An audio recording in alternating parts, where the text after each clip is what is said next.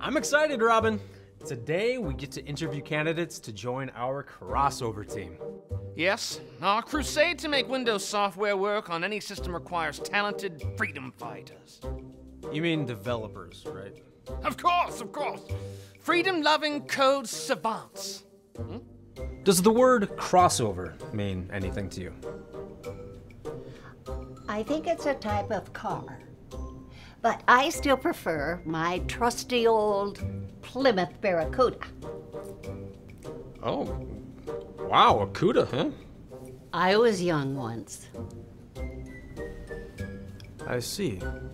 I think that's a type of Ethernet cable. Hell yeah. It lets me run my Windows games on Mac, Linux, and Chrome OS. Right!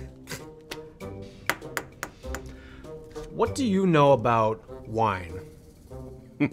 It's like a master key. It opens doors. I know it's free. It lets you run Windows software without licensing on other platforms. Yeah, stick it to the man! It's the technology CrossOver is built around that lets Windows software run like it's using native OS functionality cross-platform. It's fast. Did anyone ask your age when you came in here?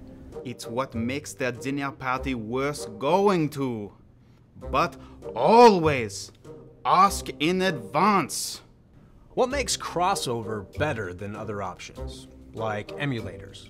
CrossOver doesn't have the added overhead of having Windows running in the background, and it provides a consistent user experience.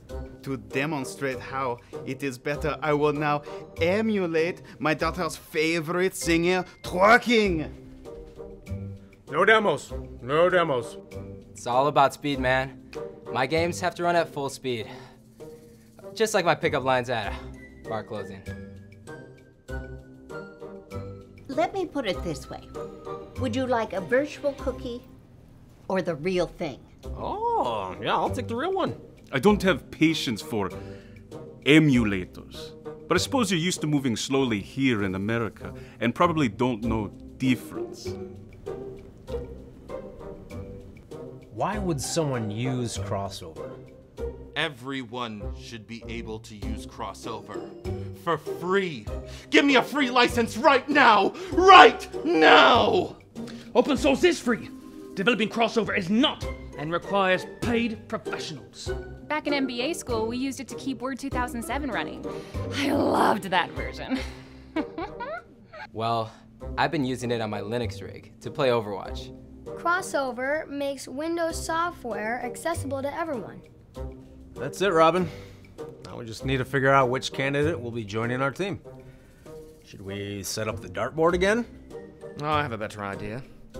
We'll let them joust to see who's worthy.